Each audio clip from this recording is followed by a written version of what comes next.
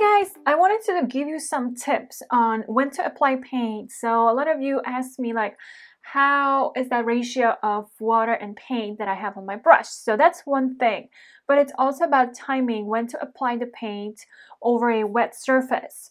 So there's different stages. So first stage starts like when you apply that water over the paper. So this is about painting wet on wet and achieving softer effects, softer lines. So yes, it's about having that ratio of half and half, like ratio of water and paint on your brush, but also when you start painting. So let me just actually demonstrate right away. So I have this brush. This is 1.5 inch brush, flat brush by Princeton Heritage Series. I'm just going to wet the entire paper. I'm going to show you examples. So first thing, I'm going to wet it. And normally when we paint a landscape, I say wet it for about 2-3 minutes. So this way you get deep into that paper. The paper stays wet longer and you can actually paint that background or sky, whatever you're painting, while the paper is still wet. So I'm just going to take my time, I guess, since I'm going to demonstrate you different, applying the paint at different stage. So how you can achieve that nice and soft effect. And here's actually the example. So I just finished painting this cat and parts of it are really soft, like here. And like this is all like a harder edge because I left that area to stay white. But we have a lot of those softer edges. So here, like a soft stroke line, and that's how it dried. I let it dry to be soft. And then over the face. So this is when I say half and half like ratio, but it's also about the timing because the paper is drying. So basically for that paint to spread immediately, we all know like it's like as soon as you wet the paper and you start painting. So let me just wet it for a few more seconds here. I think this is good. So now I'm just going to grab a round brush. This is a round brush size 12, also Heritage Series by Princeton. I'm going to dip my brush in water, wipe it slightly on a towel. I still have to dilute my paint with water. I didn't do that. At this moment, like it doesn't matter what colors I'm going to grab. This is to demonstrate strokes over a wet surface. So I'm just going to dilute these blues. This is basically phthalo blue, red shade. There's a little bit of a cobalt blue. So this is the moment that I normally start to paint. So basically like right away, but as I proceed, as I keep adding colors, the water that's on this paper, it just becomes less and less shiny. So as you see, like right now it's super shiny. It's still shiny because I just applied that water. So this is freshly applied water, right? So it's still shiny and this is what happens. So the stroke is still nice and controllable and it's pretty defined, right? So even like, okay, I have all this water, but it's also about how much water you have. So I applied that water over the surface. I didn't have like any water sitting on top of the paper. That's very important. Still though, the paint keeps moving because I am applying this paint. So I created this stroke over a freshly wetted paper. So in a second, we just have to wait a little bit until the water sinks in a little more and becomes a little less shiny. So the paper will be still wet, but it won't be like this. So for now, this is my first stroke. And as you see, the paint is still wants to keep moving and moving. Another thing, of course, I have to note that I am using Holbein watercolors, and Holbein as a brand doesn't add oxgold to their paints, so it's much easier to control the watercolors. They don't spread as fast as Schmincke watercolors, for example. But I can show this to you as well with other brands, so just so you guys see, because not everybody is painting with Holbein watercolors, and that's totally okay.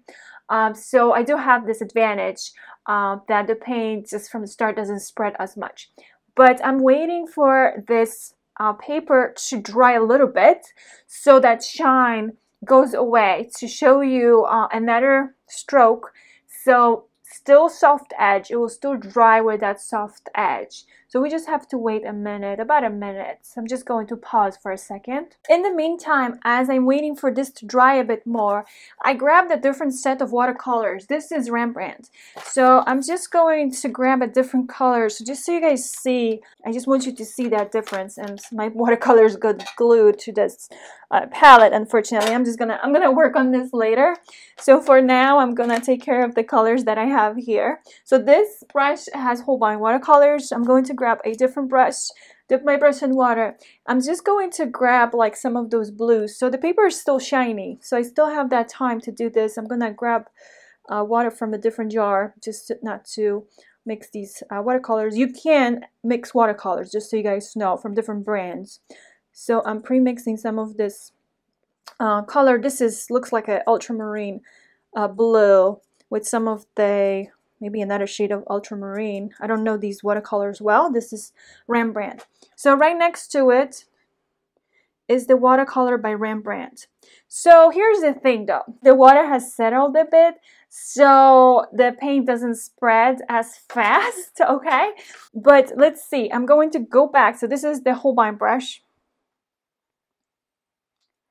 I'm going to show you another stroke since the water is sinking in there. Okay, another stroke, right? This will dry softly because the surface of the paper is still wet. So I'm gonna do this stroke right over here in the middle. So this one will be more defined. And why is that? Because I let that paper to dry a little bit longer. So this was my first stroke. And as you see, the paint kept spreading and spreading. It's still controllable and it kind of stayed in one space, like that one area. This is with Rembrandt watercolors. So I still have some control here. The paper already dried a bit. It's still wet. I can still see that shine, but it's not everywhere. So just so you guys see that this is with Holbein, this is with Rembrandt. Now I'm going to create the same line right next to Holbein with Rembrandt watercolor. So this is the smaller brush that I use for Rembrandt paint, and I'm grabbing a little more color. And right next to Holbein, here's another stroke. I didn't dilute this paint as much though with water, so it's a little more concentrated. So I'm just gonna show you one more time somewhere here. Once the water settles a little more, and I can see that the shine is disappearing here. So the strokes are going to be way nicer and more defined here. And the thing is that the paint will dry smoothly. And that's the whole point of this tutorial, to show you what happens when you apply the paint at different stages of that paper drying. So especially when we paint animals, I think this is very, very important because we can do a lot of work wet on wet. A lot of work can be done wet on wet. We don't have to paint the animal wet on dry. This is the thing, you can still have a lot of control when you paint wet on wet, because generally we go for wet on dry to have more control and of course to have the hard edges and stuff like that, but it's easier to paint wet on dry. But I prefer wet on wet. It's just, it looks nicer and it's softer. So I can see this water is really drying over here. So it's drying. So I do need a little more paint from my Holbein set. So I'm going to put the Rembrandt one on the side. And I'm going to get a little bit more of the neutral tint. Just a little bit. And here I have the cobalt blue. So just to keep it same kind of color. And now I'm going to dilute some of this paint with water. This is going to be half and half like ratio, okay? So half and half like ratio. I do need a little more water here. So now I'm going to create a third stroke, and this is on a still wet surface. So the surface of the paper is still wet, but you don't see that shine anymore. So this is how much more defined this stroke will be. Now your stroke will not be this defined if you use too much water mixed in with your paint. So that's another thing you need to keep an eye on, and it does need to be more like a half and half like ratio. The paint is still spreading, so the fourth time, let's say I do it somewhere in the bottom, you will see a big difference. So for now, this is to compare to this one from the beginning when the paper was completely wet, and this is when the water has settled, and this is the brush for the Rembrandt watercolors. So I'm just going to grab more of that. I think this is more like a violet. So it's not just the ultramarine like I said earlier. It has like a violet color to it. So a little more paint. This is more like a half and half like ratio. And now you can see how defined the stroke is. And the thing is that it will still dry smoothly. Now here, the paper is almost dry. So I almost did like a dry brushing here. So let's focus on this part here because this is still wet. The paper is still wet. And we can see the difference now, okay? So one more time, because the paper just lost its shine on the bottom. One more time. So Holbein watercolors. So Holbein watercolors right here. I'm doing like a creating a thinner line this time because I don't have much room anymore. And then Rembrandt. So I'm going back to that to get some more of that Rembrandt, and it's going to be a thinner line too because I don't have much space. The paper is still wet, okay? The paper is still wet. And how can you tell? Just by looking at it. So the sides are still spreading a little bit, but the strokes are so defined, and I will have a soft edge to it. So this is another thing, like, okay, now you have the comparison of what happens when you apply the paint to almost dry paper, and you don't want that hard edge. So this is the way to go. And then if you really want it to be soft and more diluted, then you go like right from the start. As soon as the paper is wet, this is when you apply the paint.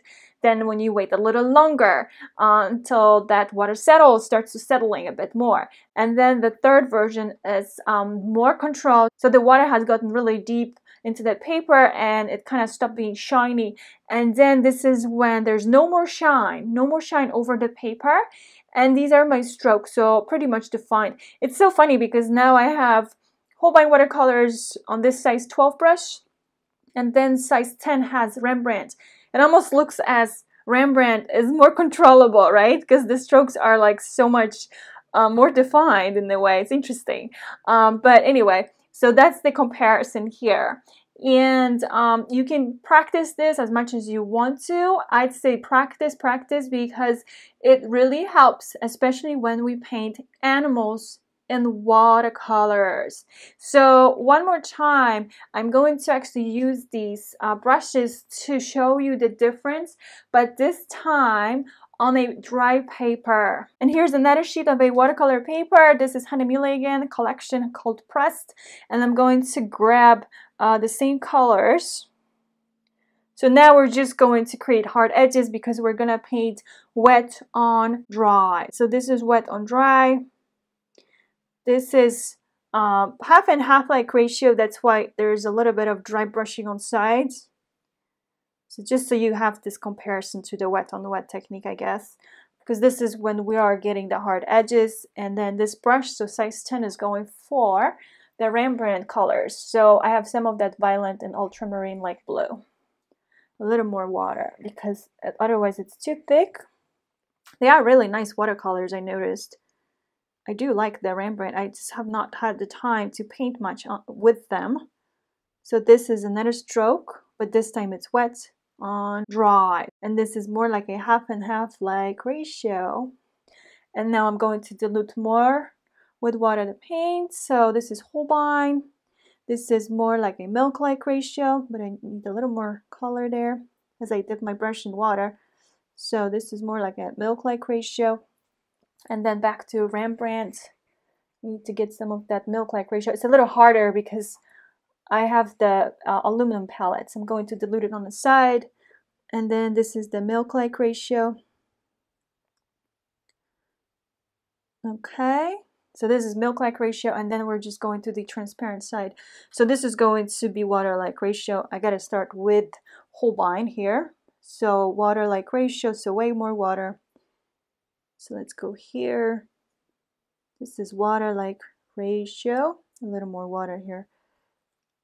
There you go. Just so it becomes more transparent for you guys. And then water for this one to do water-like ratio for the Rembrandt.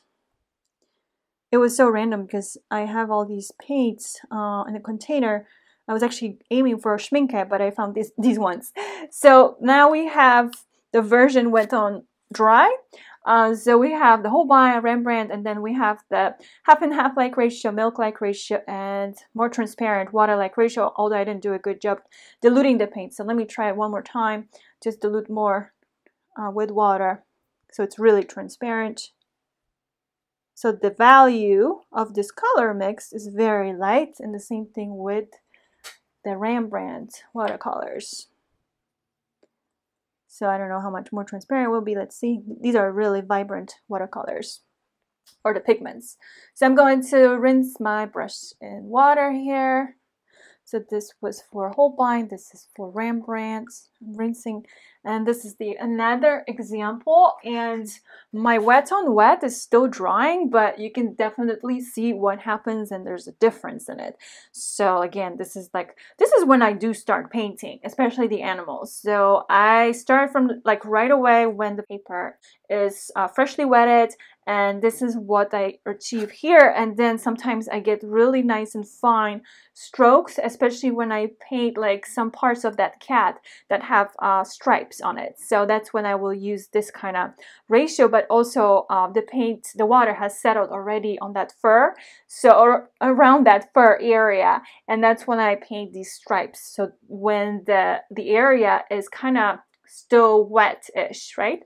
So these are the two examples. Thank you so much, guys. I hope you enjoyed this tutorial and it helps you a bit to understand better the ratios between water and paint, but also about like wetting the surface of your paper. Thanks, guys.